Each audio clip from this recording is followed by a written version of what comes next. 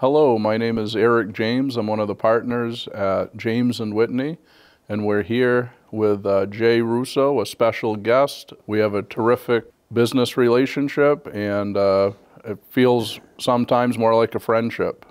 So I've always believed that everything in life kind of happens for a reason, and I was at one of the storage properties that I own, and Jay showed up to store some Harley-Davidson motorcycles, and I happened to be a rider myself, and we just kind of connected, and it turns out he's in the same industry as we are at James and Whitney, and we hit it off, and you know, there's a story to tell since that day that we met at the storage facility.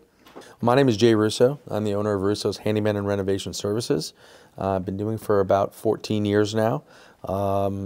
Had many years in, I'll say, the corporate life, and then started getting into working on real estate and making improvements to real estate that I acquired. And so I got this little knack of trying to make things look really good that maybe someone neglected after a while. And then started getting more into the handyman side. So I formed Russo's Handyman Services, and then it evolved into Russo's Handyman and Renovation Services. So what we pride ourselves on is just really good quality work. We know what we do well.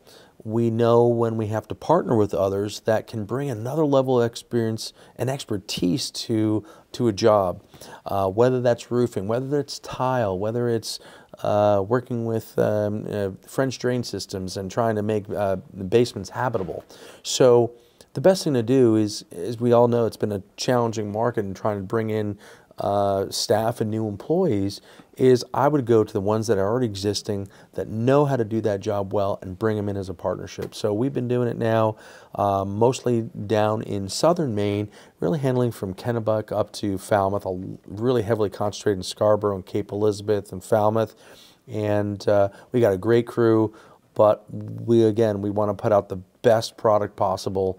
And when we are able to partner with companies such as James and Whitney, it just brings another level of expertise that separates us from the rest of the competition.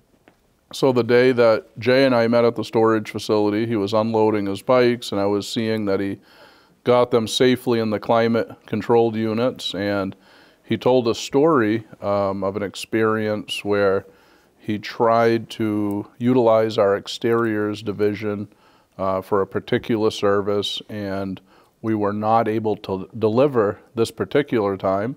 So I could tell Jay was somebody that we'd like to align with in business, and I went to my team, shared the story, and really we've done so much since then. It was certainly worthwhile, and I think there's a lot of value in for Jay's company and for James and Whitney to have a sort of strategic alliance, this symbiotic relationship, because you know, not every job is going to be a perfect fit for his crew, and not every job is going to be a perfect fit for ours. But that being said, there's a lot can happen through collaboration, and everyone at the end can get taken care of, get what they want. So I think that's really what's happened. We've had a lot of successful projects. He has happy customers. We appreciate the business that you've brought us. So it's been really a successful alliance. And you bring up a good point, collaboration. When you're trying to partner your business with another business, there's always hesitation, some reservation. You want to know who you're kind of going to be working with. But I kind of, you know, feel the same way. Like there was that connection there, whether it was the Harleys, whether it was, hey, we're just, you know, two guys looking to bring a good product to market. It was just at the opportune time. You know, things do happen for a reason, that I had a current vendor that I was using, a subcontractor that just wasn't cutting it. And in comes, you know, James and Whitney, gave him a shot, and was just impressed right after that first one that we lost, because you didn't, know about it, but then you made the phone call, people started calling me, the communication was key, really Johnny on the spot, getting the right numbers, putting together a competitive package, and it was just, let me try this once, all right, I like it, let me try it again. Now, a couple $100,000 of business later, and we probably got millions to come. So, cheers to that. Hey, cheers, definitely, Yeah. yes. And I just want to say, Jay mentioned communication. That word is so powerful, but over my 2 decades in this industry, I think it's particularly important in the way it relates to our industry. Communication. Generally, from my experiences, the people in the trades aren't necessarily always the best communicators. I can be one of those myself, but it's very powerful, and I just, the mindset that Jay has in regards to, aligning strategically but doing it with caution, because your customers, that's all you have for your business. They need to be taken care of in a certain way. But so we feel flattered that Jay trusts us with his customers, and I hope to continue to be able to take care of them very well. So thank you. You're welcome. And you mentioned something really unique there, which is the communication, which is the communication, not only the good, but the bad. Right. There are things that come up, in our jobs. I don't think I've ever been on a job that it went as 100% as planned. There's always the surprises.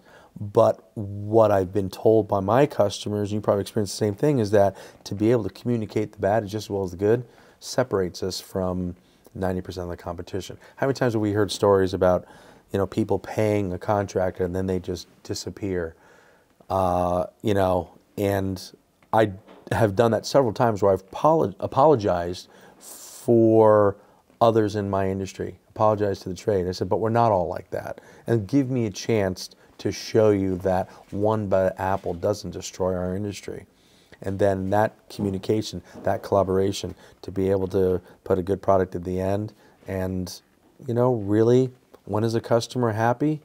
Not at the end of the job, when something maybe happens after the job and you come right there and you fix it. And, outside of warranties, I've done work outside of warranties, because that customer is not, to me, is not a one-job customer.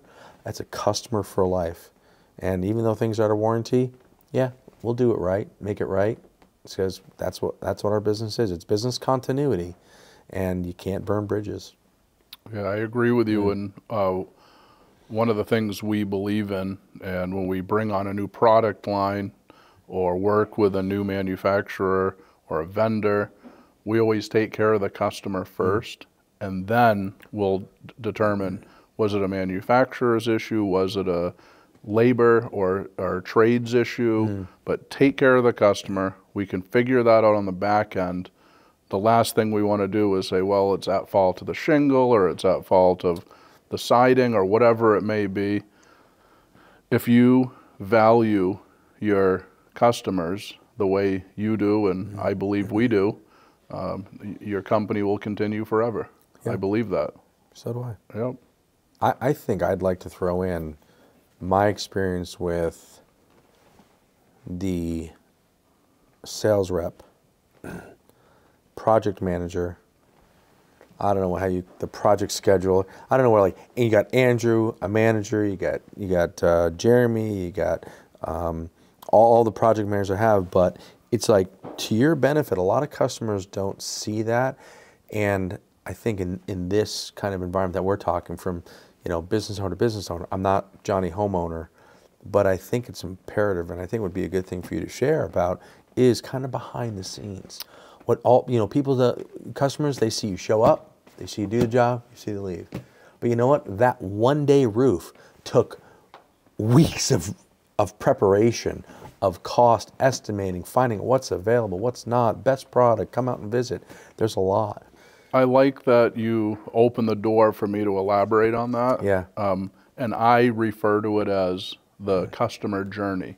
From the time one of our customers needs a roof, siding, windows, a deck, whatever it may be, even a service that we can't offer, it's still, we can refer it off, we can try to be helpful, but really, we do believe that our processes are very, very good.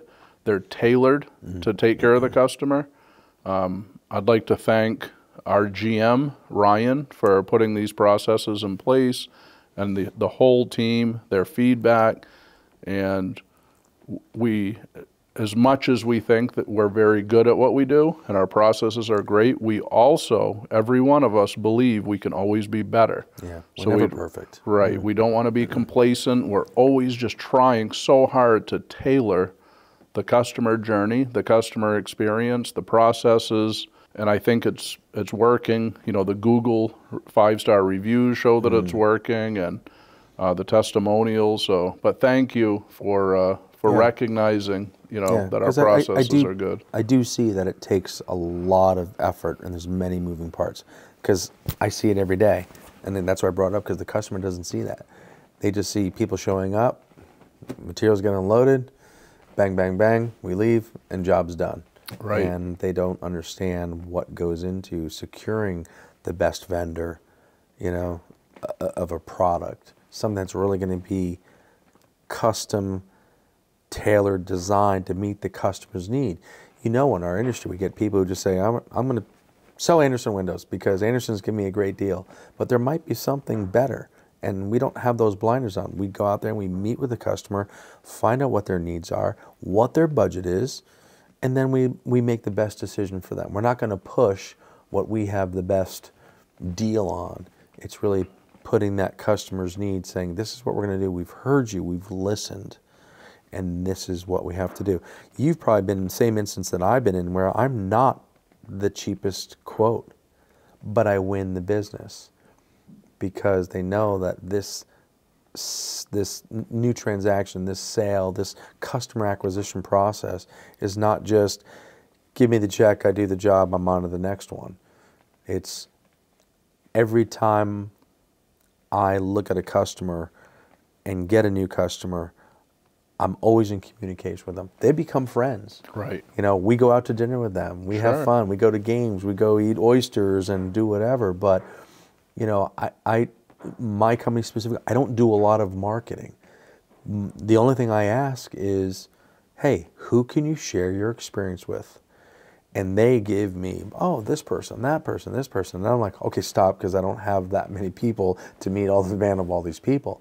But the areas that we're in, it really is on that customer feeling confident and being able to put their name on my business as a referral, because human nature is, if someone's done you wrong, you tell 10 people. And it's so hard in our industry that if you do something right, to get one, but that one and the next one, if you can get two, great. It keeps the wheels moving. And when you build a good reputation like that, it really helps us focus on putting out a better product, putting out just a better customer service experience. And I can tell just from the feedback from our team that you're very sincere about taking care of your clients, and you've cultivated some terrific relationships. The projects that we've partnered on, from what I've heard from the team, are just terrific projects. They all have gone very well, and at the end, everyone's happy, and that's very fulfilling, you know, for me and everyone on our team. So sure, exactly. And it's you know, you get the customers that they're challenging. Yes. But again, I think it gives us an opportunity that when we're challenged is really when we show our true colors and what we're really about and how we can differentiate ourselves.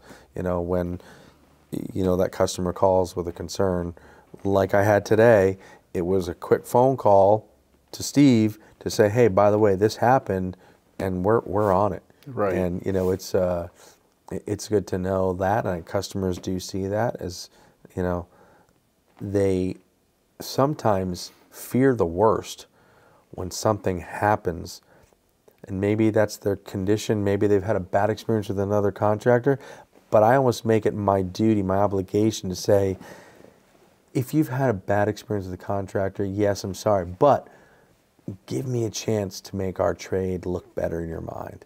And then, of course, if we can come in under budget, they like that. Of course, it's yes. that's important.